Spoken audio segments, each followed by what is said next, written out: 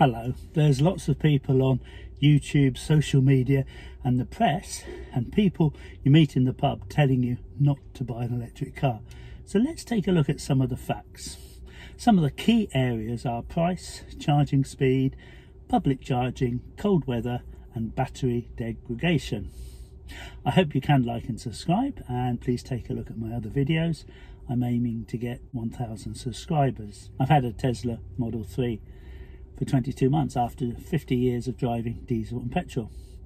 And unlike the people who hate EVs that tell you not to buy one, they're the people that don't own them. I'm not going to tell you whether you should buy an EV or not. I'm just going to let you make up your own mind. Let's start with the price. Yes, it's true, electric vehicles are dearer than internal combustion engines. But the price of second-hand EVs is coming down as more and more people buy new electric vehicles.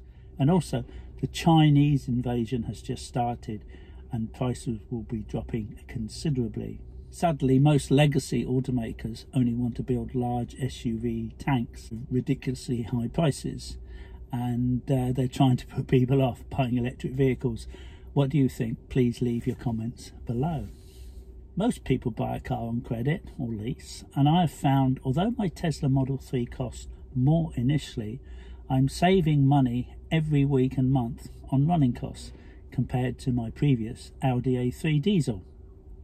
Charging at home is now less than a quarter the cost of diesel and petrol, and my repair bills for servicing are zero, and road tax is also zero for the next couple of more years. So charging at Tesla superchargers is half the price of visiting gas stations, and because most of the time I'm charging at home, it means my charging costs are between a quarter and half the price of gas.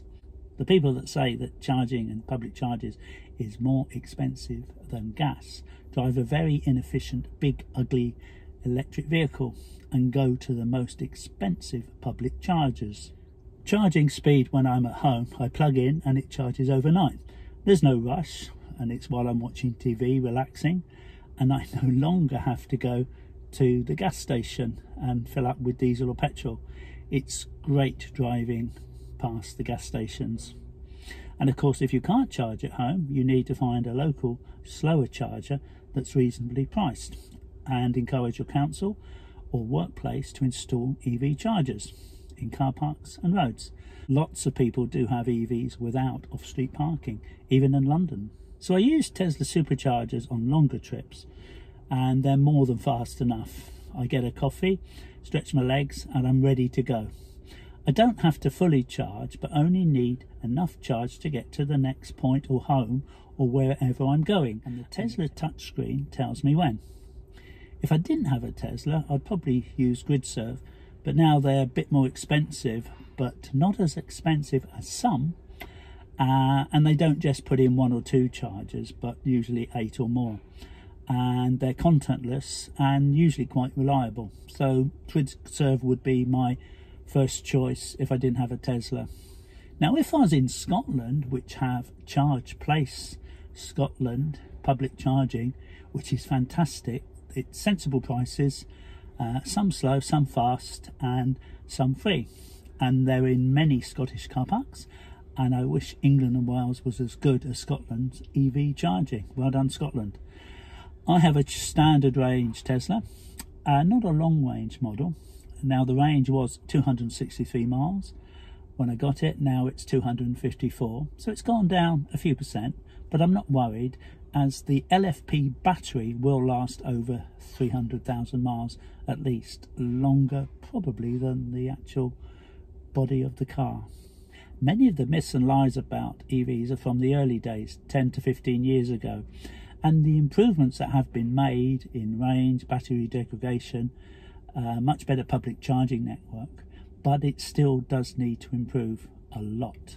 So the range of my EV is about 207 miles.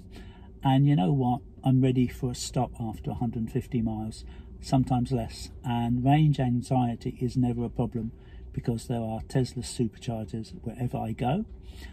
Even in Europe, we've driven down to the Algarve in Portugal and all over the UK. And I certainly don't need to drive 600 miles on a full tank.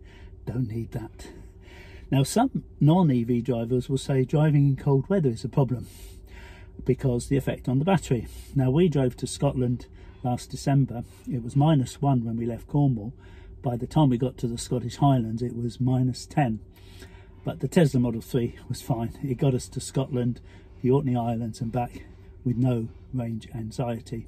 So my experiences are with Tesla, but if I didn't have a Tesla, I'd probably buy a Hyundai or an MG and maybe consider a few other options. Whether the price is lease, credit card or cash, I'd look at a similar price Tesla and establish what I'm getting extra from a non-Tesla EV. As the Tesla is so good to drive and the supercharging network gives it a big advantage over all the other makes, and I can never understand those people who paid twice the price of a Tesla that wasn't a Tesla. It makes no sense. It's up to them, it's their life. Obviously the prices of second-hand depend on your needs and distances, and we're all different. I was driving 1,000 miles a week 20 years ago, but now sometimes I only do 20, and then we'll do 1,000 or 2,000 miles on a month on a long road trip. Everyone's different. I said at the start, I'm not going to tell you to buy an EV. That's entirely up to you. Personally, I would never go back, and I love the driving experience and in driving the car so much. But what do you think? Please leave your comments below. I do hope you can like and subscribe. Take a look at my other videos, and please don't forget to take your reusable mug wherever you go. Thank you very much, and I'll see you next time. Take care. Bye.